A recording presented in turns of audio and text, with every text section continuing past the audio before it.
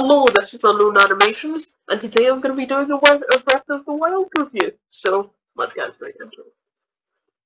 So, personally, to me, Breath of the Wild is an amazing game. I mean, who couldn't think that? But there are a few annoying things for me. First annoying thing, Koroks. People like Koroks, but personally, I think they're annoying. Because the puzzles are annoying to me. To be honest, puzzles are annoying to me anyway, but the Koroks, I had an actual. They're not essential to the game, and they don't even give you much of an advantage. All they give you is more slots. And I bet the game without even fighting any Koroks. They're really hard to find as well. If they were easier to find, then I would probably like them more. But no, I don't really like Koroks. Actually, before I get on to the rest of the review, could you please subscribe if you like the rest of this video?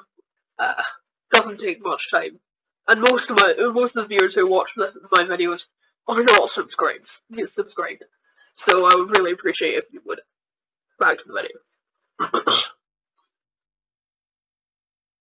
Yeah, Koroks are kind of annoying to me. I've heard a few people have a few complaints about the Master Sword and how quickly it runs out, and that you need a DLC to make it better, and you have to pay to make it better or to obviously get the DLC. Yeah, I think that was a bit of a crappy move from Nintendo to the only way you can upgrade the Master Sword is to get DLC. Luckily, it's not too expensive. It is a relatively expensive DLC, but it isn't as expensive as I thought it would be. I thought it would be like 60, 70 quid. But no, I can't remember the exact amount, but when I bought it, it was like 30 quid, which is still quite a lot of money.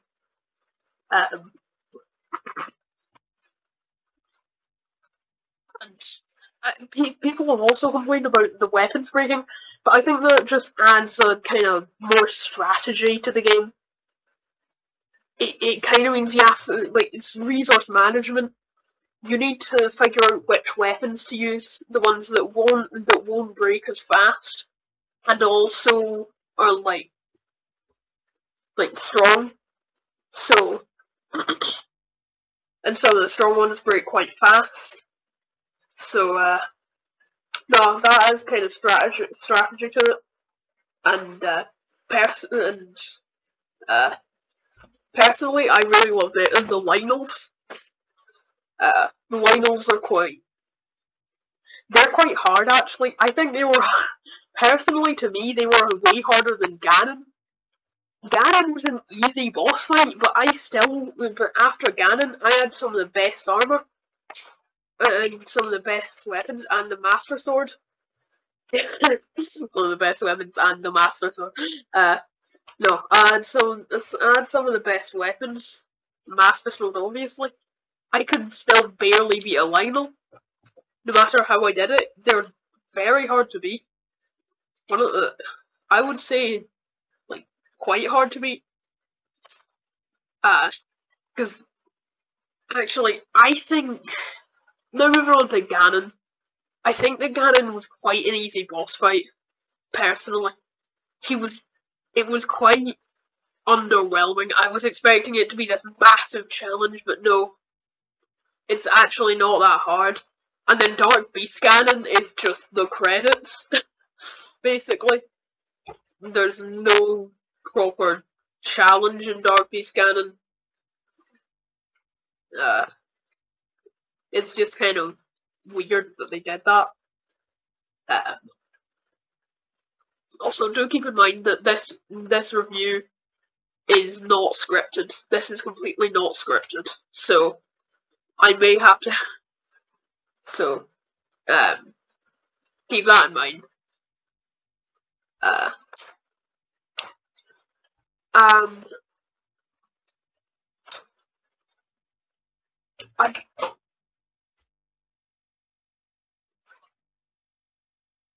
think the cutscenes were quite good as well. But I think this is a little biased because I'm Scottish, but I want a Scottish character in Zelda.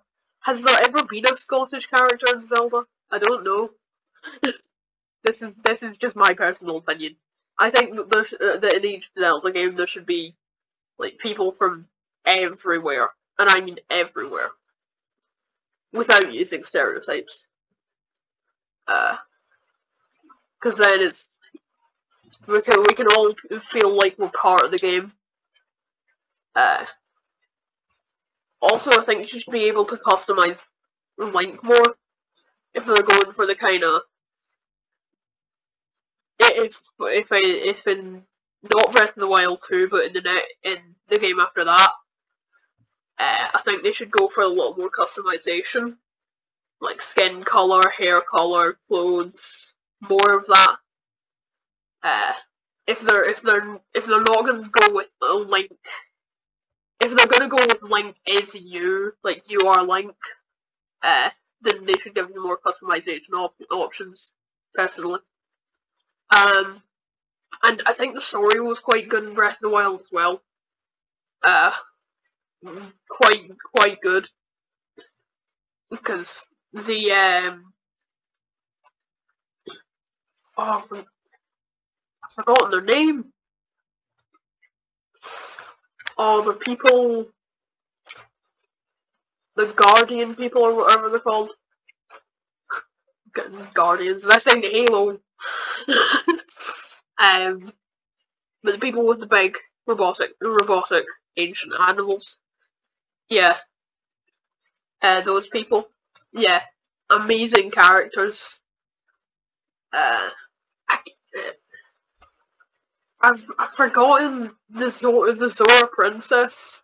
I can't remember what she's called. I can't remember any of the names. It's been a while since I've played it. Or not a while, I played it a few days ago, but I haven't played it fully. Since last year.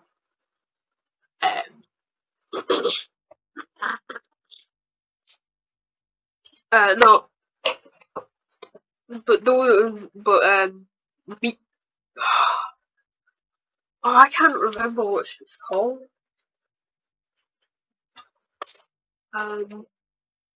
It was something Fa. Mipha?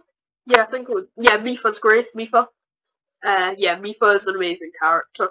She's like perfect, perfect character. So is the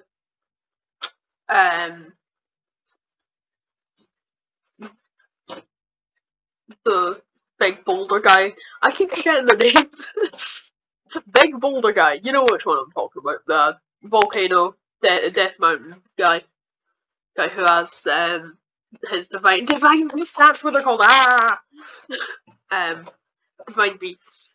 Yeah, the guy who has the kind of lizard divine beast or whatever it's supposed to be. Yeah, he's quite cool as well.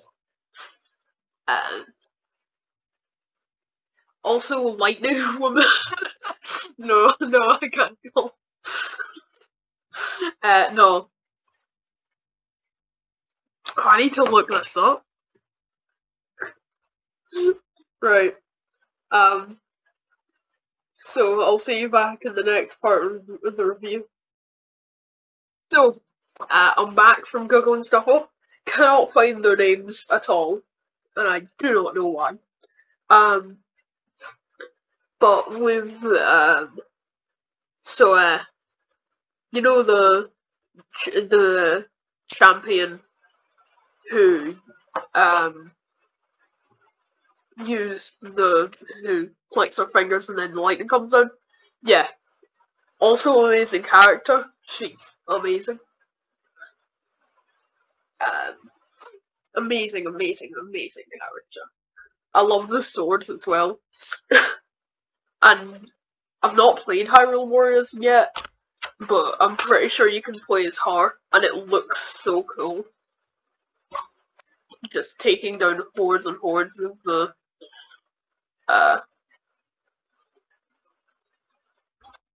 I can't remember what they're called again.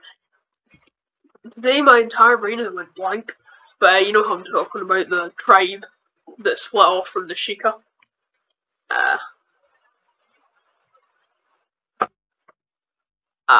And just kill everyone. And like bananas. No. Fighting hordes of them. Amazing. But I do not know how they managed to fit such a big world into the Switch.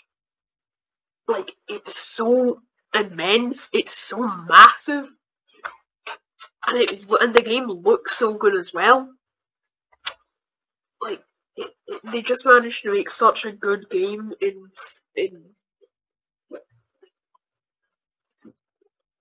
a handheld console. It looks like it looks so good. So I would rate the graphics. I would say 9 out of 10.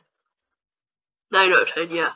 I would rate the Koroks 3 out of 10. Sometimes it's like, yay! Like, Arlo, the Nintendo YouTuber, said in his Breath of the Wild review, gives you kind of a childish, like, delight, but I think it's just a chore to me. Like, it's almost like the side quests. I don't like side quests. I only like the main campaign. But this is driving. This is like an opinion review, not an objective review. This is just my opinion. You do not have to. I do not have to have your opinion. You do not have to have my opinion. This is just my personal opinion. And if I get anything wrong, then please correct me in the comments. So I'll make a second part to this review that will be scripted, because this isn't scripted, as I said earlier on. I'll make a second part. This has been Unknown Animations, the place where you play games and have fun. And goodbye.